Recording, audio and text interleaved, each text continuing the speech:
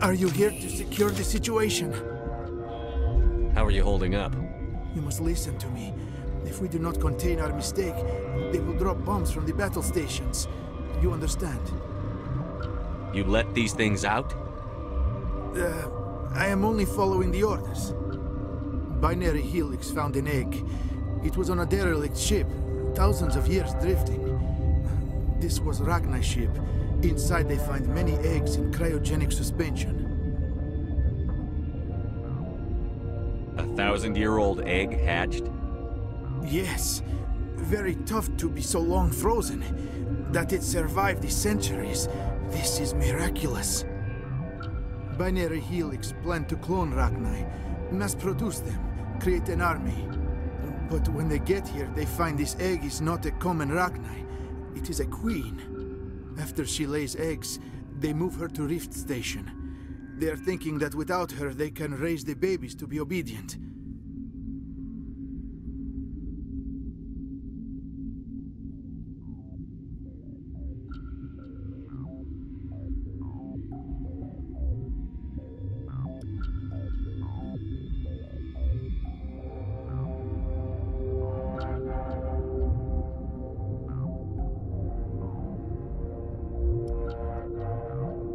Obviously, they were wrong. This was exactly the wrong thing to do. I am thinking that without a queen, Rachni do not develop properly. Her mind is shaping theirs. These Rachni are uncontrollable. Then all we need to do is bring her here. No, I am sorry. These Rachni are beyond saving. It is a sad thing, but they must be euthanized. I am thinking that the neutron purge must be set off. How do we set off the purge? Arming controls are nearby. All you do is insert the key. Then I will give Clara restore.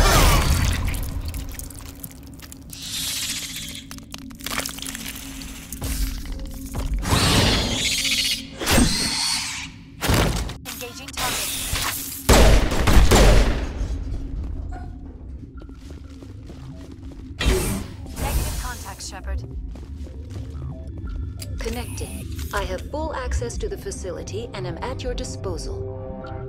Activate the neutron purge. I'm sorry, but I can't do that without proper code authorization. Who would have the code? Director of Operations Yaroslav Tartakovsky, or any executive officer of Binary Helix. We're moving on. Logging you out, Commander.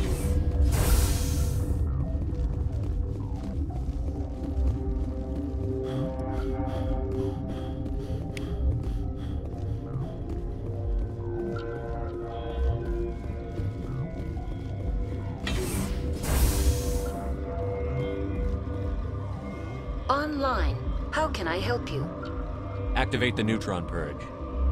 I'm sorry, but I can't do that without proper code authorization. Code input 875-020-079. Code Omega. Local execution. Verified. Code Omega execution in 120 seconds.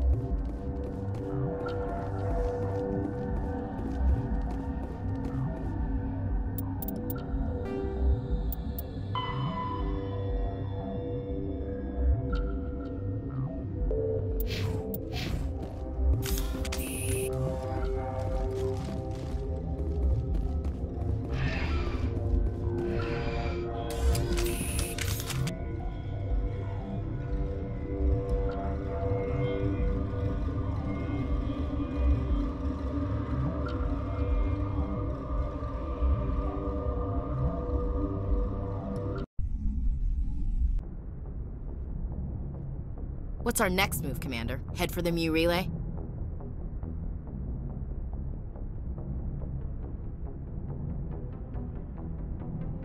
The Mu Relay could link to dozens of systems. Unless we know exactly where Saren's going, we'd just be wasting our time. The Commander is right. We cannot rush off blind. We still need to learn more about Saren. Who put you in charge? Did the Commander resign when I wasn't looking?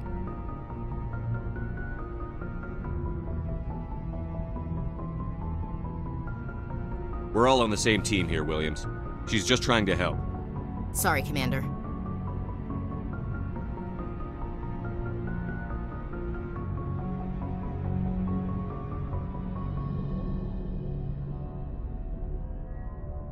This is a tough mission.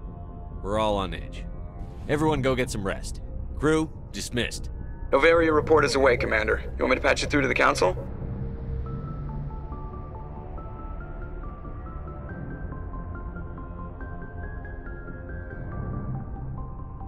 Patch him through, Joker. Setting up the link now, Commander. Is this report accurate, Commander? You found Rachni on Novaria? And then released the Queen.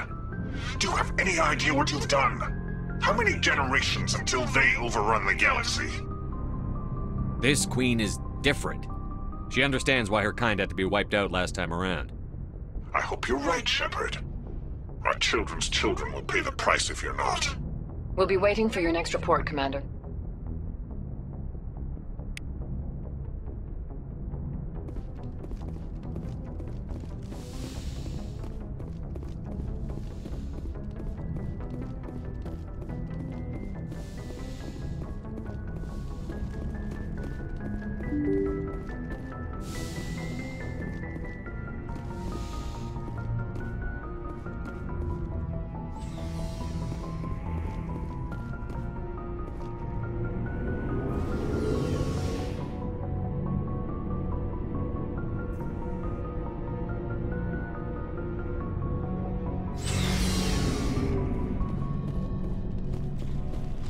Shepard, what can I do for you?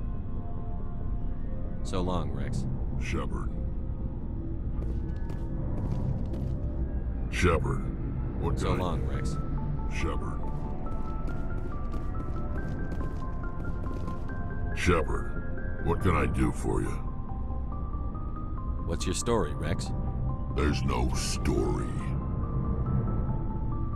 Go ask the Quarian if you want stories. You Krogan lived for centuries. Don't tell me you haven't had a few interesting adventures.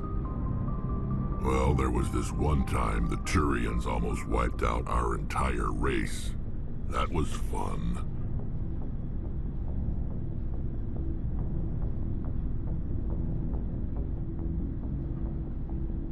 I heard about that. You know, they almost did the same to us. It's not the same. It seems pretty much the same to me. So your people were infected with a genetic mutation? An infection that makes only a few in 1,000 children survive birth? And I suppose it's destroying your entire species? I suppose it isn't all the same. I don't expect you to understand, but don't compare humanity's fate with the Krogan. I was just making conversation. I wasn't trying to upset you. Your ignorance doesn't upset me, Shepard. As for the Krogan, I gave up on them long ago.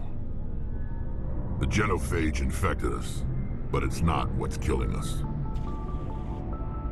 Are your people really dying?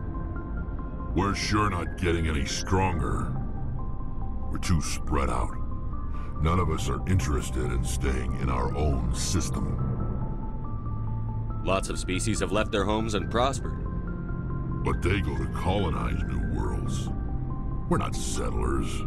We're warriors. We want to fight. So we leave. Hire ourselves out.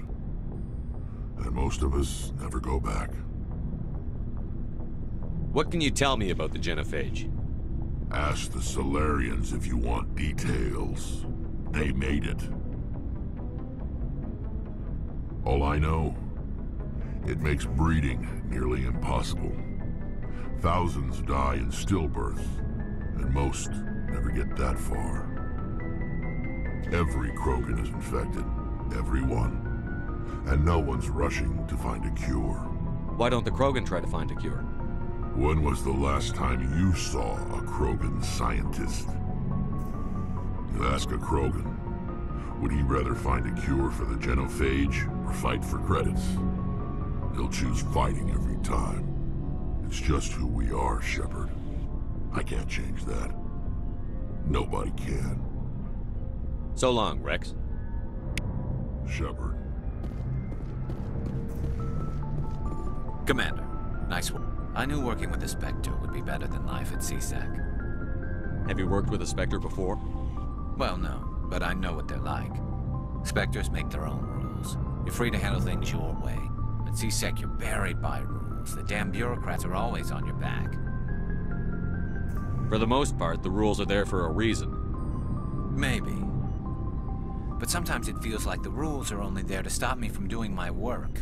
If I'm trying to take down a suspect, it shouldn't matter how I do it, as long as I do it.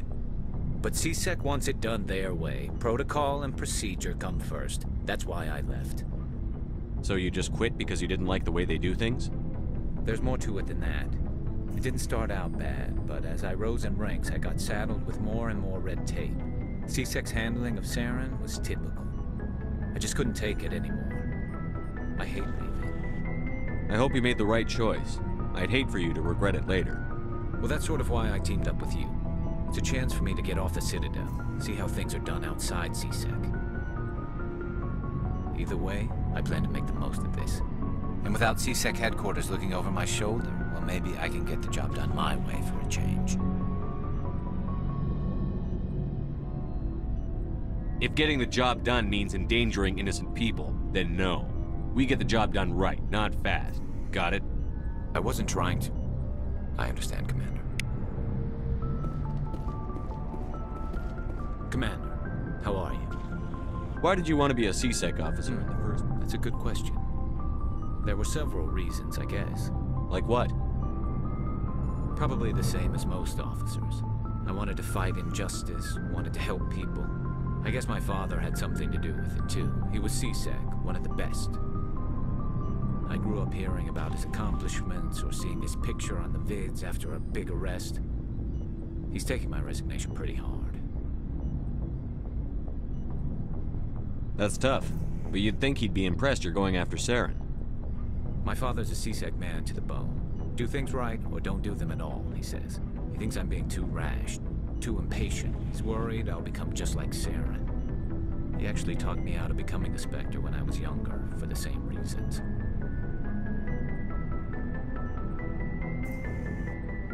You were asked to be a Spectre?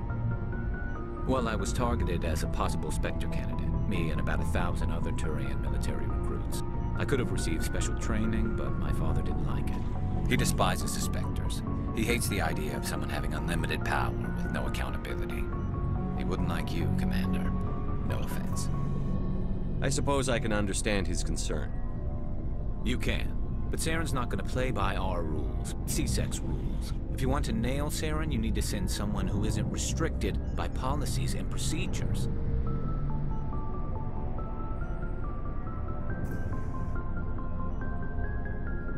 Just because you can break the rules doesn't mean you should. I don't need to stoop to Saren's level to stop him. And neither do you, Garrus.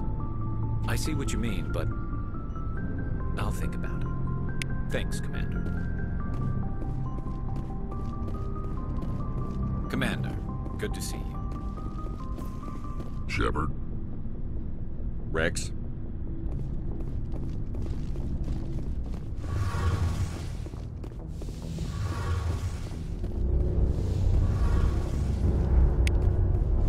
Your ship's amazing, Shepard. I've never seen a drive core like this before.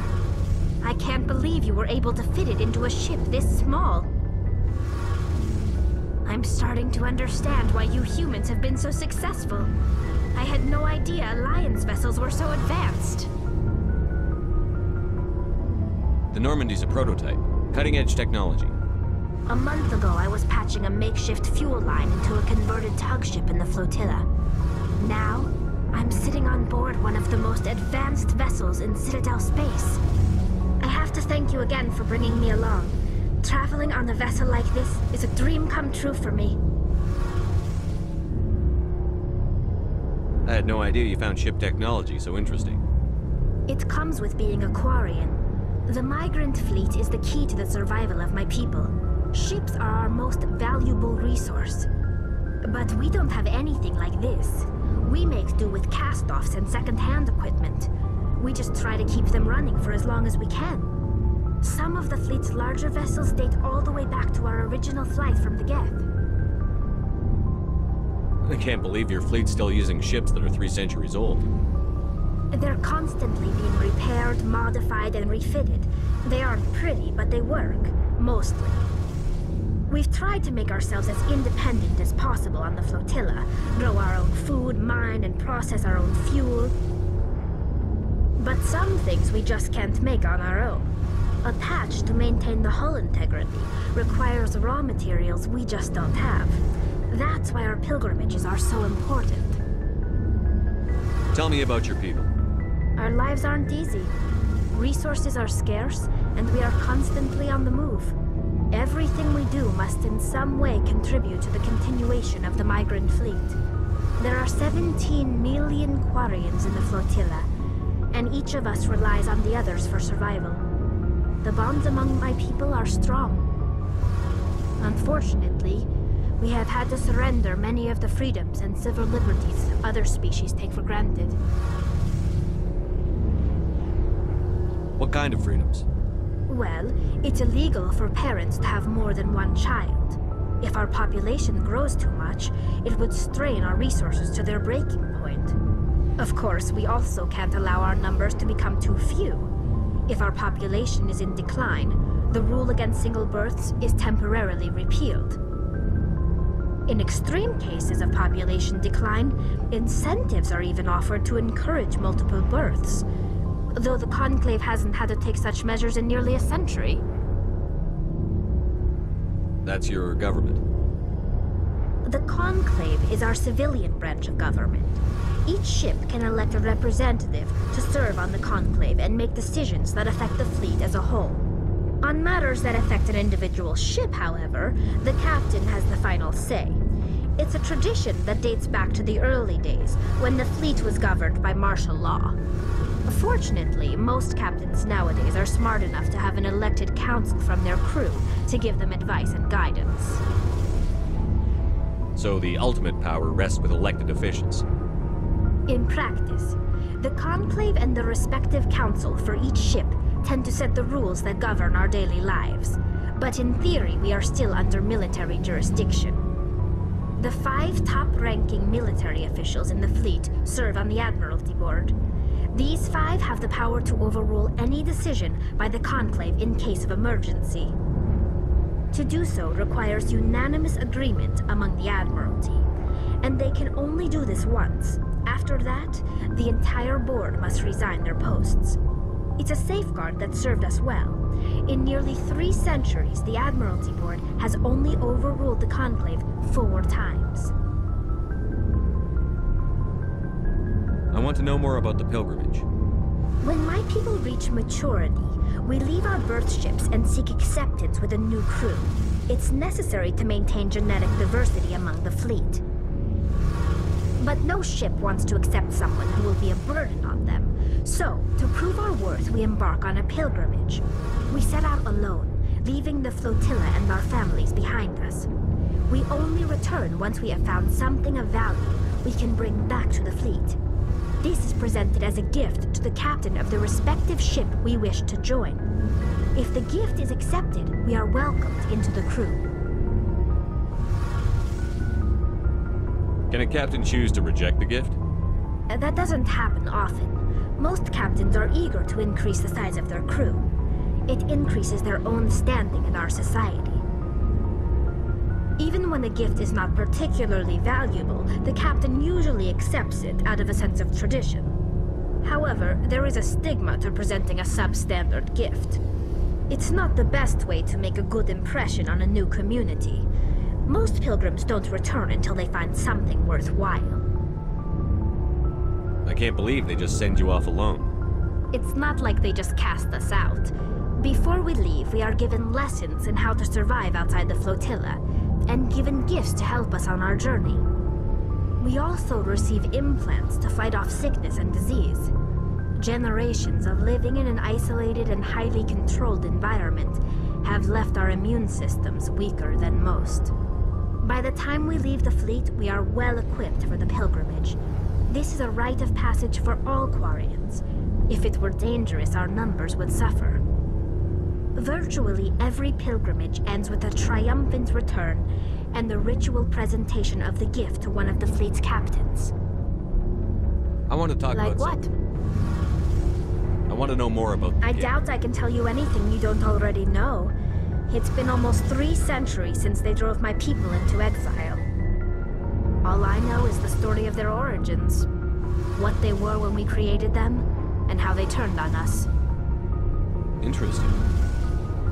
The Geth were originally created to serve as an automated manual labor force. Initially, their intelligence was as limited as any VI. Over time, we made small modifications to their programming to allow them to perform more varied and complex tasks, bringing them closer and closer to true AI status. How come the Council didn't step in and stop you? This wasn't true AI research. We may have been skirting the bounds of the law, but we never did anything that was actually illegal. The changes were so insignificant, so gradual, that we were able to control them. Or so we thought. But one thing we underestimated was the power of the neural network. A million Geth thinking simultaneously created an inherently unstable matrix. So, the Geth share brain power? Many of the Geth's logic systems were designed to work in concert with other nearby Geth. Basically, the more of them you have in a group, the smarter they are. So there's some sort of group consciousness? No, nothing like that. They cannot share sensory data or information. Their programming cannot handle that much simultaneous input. Each Geth maintains an individual awareness and identity. The neural network only operates on a process-based level. It's basically the synthetic equivalent of a subconscious. But when they're in close proximity, they can coordinate low-level functional processes, freeing up more capacity for original or independent thought. What made them rebel? As we built more and more Geth, their effective intelligence became more sophisticated, more abstract. One day, a Geth began to ask its Quarian overseer questions about the nature of its existence. Am I alive? Why am I here? What is my purpose?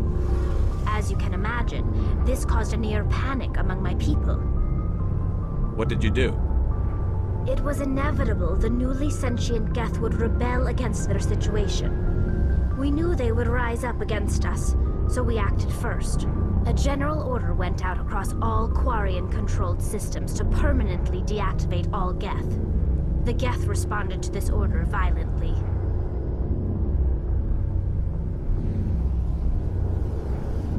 You can't blame them for fighting for their survival. We had no other choice. The Geth were already on the verge of revolution. By acting quickly, we had a chance to end the war before it began. The hope was that most of the Geth would still be little more than machines, incapable of organized resistance. But they had progressed much further than anyone anticipated. The war was long and bloody. Millions upon millions of Quarians died at their hands. In the end, we were forced to flee our own homeworld. We feared the Geth would pursue us, but they never came beyond the Veil. Now we drift through space, exiled, searching for a way to reclaim what was once ours. I should go. See you later.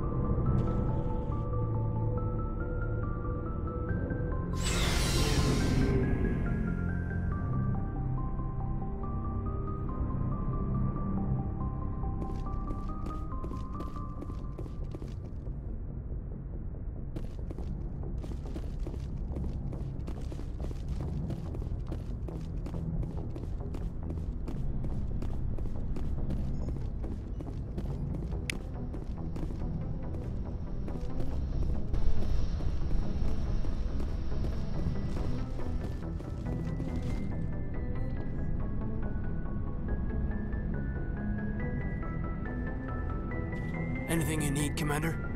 We'll talk another time. Commander?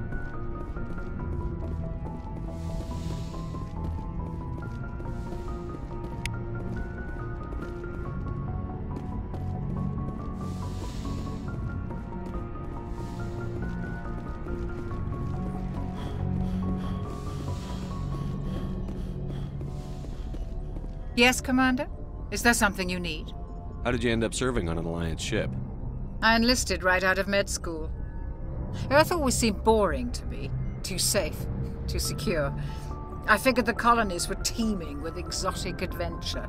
I wanted to travel the stars, tending the wounds of tough soldiers with piercing eyes and sensitive souls.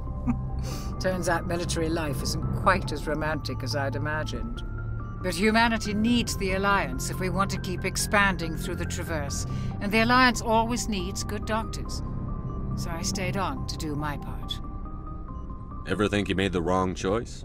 Sometimes I think about opening a private practice back on Earth, or maybe taking a position at one of the new med centers out in the colonies.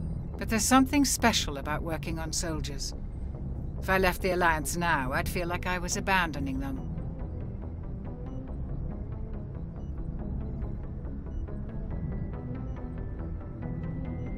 I should go. Goodbye, Commander.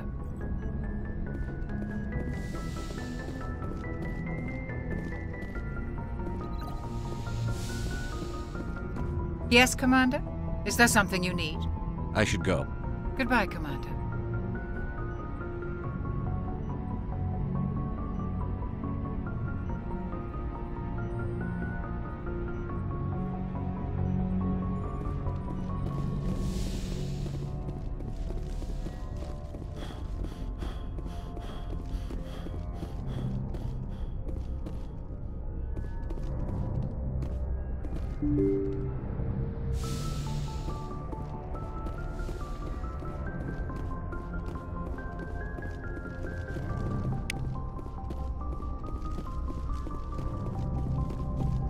Boy, am I glad to be off of Noveria. I don't know which was worse, the cold or the corporations. One will freeze your balls off, the other will sell them out from under you. With all due respect, Commander. I like to know my crew. Mind if I ask you a few questions? I can see where this is going. You did a background check on me, didn't you? Well, I'll tell you the same thing I told the captain. You want me as your pilot. I'm not good. I'm not even great. I am the best damn helmsman in the Alliance fleet. Top of my class in flight school, I earned that. All those commendations in my file, I earned every single one. Those weren't given to me as charity for my disease. I'm sorry, Joker. I didn't even know you were sick. You mean you didn't know? Oh, crap. Okay, I've got Vrolik syndrome, brittle bone disease. The bones in my legs never develop properly. They're basically hollow, too much force and they'll shatter. Even with crutches and my leg braces, it's hard to get around. One wrong step and crack! It's very dramatic. But I've learned to manage my condition, Commander. Put the Normandy in my hands and I'll make her dance for you. Just don't ask me to get up and dance unless, you like the sound of snapping shin bones. Why does everyone call you Joker? It's a lot shorter than saying Alliance Flight Lieutenant Jeff Moreau. Plus, I love to make little children laugh. I was just thinking how much you remind me of Santa Claus. Look, I didn't pick the name. One of the instructors in flight school used to bug me about never smiling. She started calling me Joker, and it stuck. Why didn't you ever smile? Hey, I worked my ass off in flight school, Commander. The world's not gonna hand you anything if you go around grinning like an idiot. By the end of the year, I was the best pilot in the academy, even better than the instructors, and everybody knew it. They'd all got their asses kicked by the sickly kid with the creaky little legs. One guess who was smiling at graduation? I have to go. All right, see you.